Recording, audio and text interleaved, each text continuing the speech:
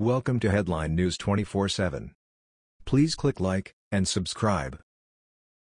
New York Times nasty new editor compares whites to dogs on hydrants, Patriots make her pay. In a stunning display of racist bigotry and an even more frightening display of hypocrisy, the New York Times announced this week it had hired Sarah Jeong as the newest member of its editorial board. Since the internet is forever, Twitter quickly revealed Jeong's stunning animus towards white people in a multitude of racist tweets. Jeong tweeted her hope that white people would go extinct soon, and used a cancel white people hashtag and sent numerous other offensive tweets. The tweets were unearthed earlier this week after the NYT announced Jeong was joining the paper.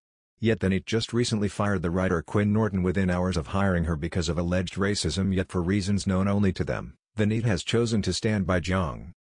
As the Daily Caller's Amber Athey notes, Jeong previously wrote for The Verge and authored a book about online harassment and free speech titled The Internet of Garbage.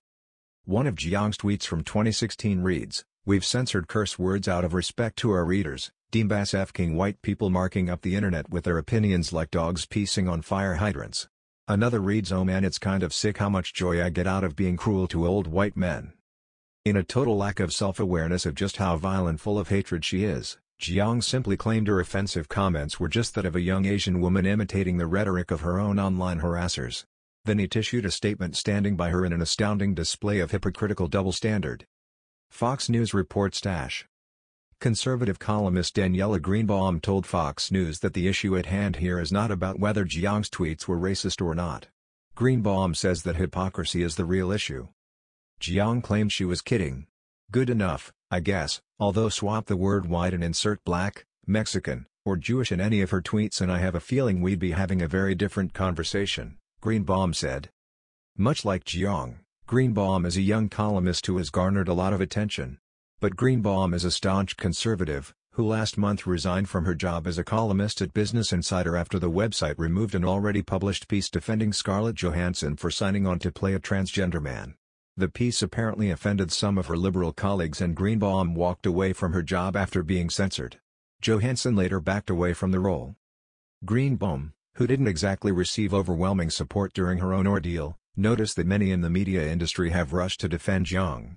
The New York Times and much of the media chose to believe that she was kidding or to posit that even if she wasn't kidding, her misguided beliefs are not reason enough to fire her. In other words, they extended her a brand of courtesy never offered to people who are right of center, Greenbaum said. That's the issue here. High-powered liberal media members such as HuffPost editor-in-chief Lydia Paul Green and leadership at The Verge, where Jeong currently works, have defended her rhetoric. The former Business Insider columnist said we have created an enormous, hypocritical double standard that is entirely unjust when it comes to judgment in the media industry. Let's see how Jeong reacts next time a conservative finds themselves in a similar situation. Something tells me she won't speak out on their behalf, Greenbaum said. Yet as Zero Hedge notes, now you might be thinking maybe the NYT simply overlooked these tweets when hiring her, and she'll surely be fired like they did with Quinn Norton after her derogatory tweets about black and gay people were unearthed. Nope, in fact, the paper not only says they knew about the tweets as part of her vetting process, they said her bigoted tweets were simply imitating other racists. Her journalism and the fact that she is a young Asian woman have made her a subject of frequent online harassment. For a period of time, she responded to the harassment by imitating the rhetoric of her harassers. Jeong provides two examples of such harassment that justified her dozens of rants about white people, along with a statement which reads, "I engaged in what I thought at the time as counter-trolling. While it was intended as satire, I deeply regret that I mimicked the language of my harassers." These comments were not aimed at a general audience, because general audiences do not engage in harassment campaigns. I can understand how hurtful these posts are out of context, and would not do it again. Twitchy reported, the New York Times new editorial board member Sarah Jeong has been taking quite a beating today over her racist tweets about dumbass fucking white people, and for her BS explanation for it. But in the interest of fairness, we feel like we should point out that Jeong apparently doesn't just hate white people.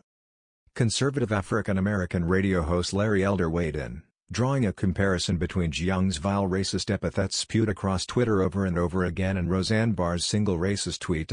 Almost immediately, the thin-skinned and overly sensitive racist Jeong blocked Elder on Twitter. Twitchy wrote about blocking Elder, Now, Sarah, that's not how you prove that you're really tolerant at heart, is it?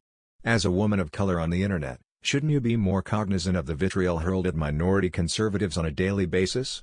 Shouldn't you offer them your support instead of cutting them off from your wisdom? Jeong also blocked actor James Woods, but that did not stop Woods from continuing to tweet about the bigoted editor. Woods tweeted, "Welcome to your new job at the New York Times, Sarah. Do we now get to endure even more race hatred from that August publication?" It seems Jeong's racist vitriol spewed all over the Twitterverse may even be helping President Donald Trump in his upcoming re-election bid in 2020. As one Twitter user notes, "I did not vote for Trump. I don't particularly like Trump, but damn you media types are pushing me toward him. I imagine I'm not the only one." Yet the far left continues to be utterly tone-deaf. Leftist rags like the Huffington Post breathlessly virtue signal their support and report drivel, stating, "The proper way to respond to a bad faith troll campaign like the one the right-wing internet is waging on Sarah Jeong, the newest member of the New York Times editorial board, is to not respond at all, to not even listen in the first place."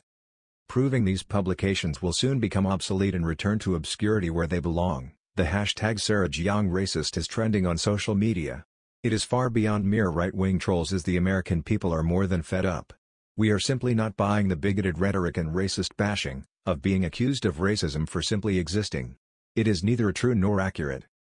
Movements such as the Walk Away campaign have been born because of the continuation of this level of nonsense. Meanwhile, President Trump's re-election is virtually guaranteed as the racist, leftist bigots continue to reveal themselves and publicly lose their minds. That was the news. We thought you might be interested in knowing about this. Please click like and subscribe. Thank you.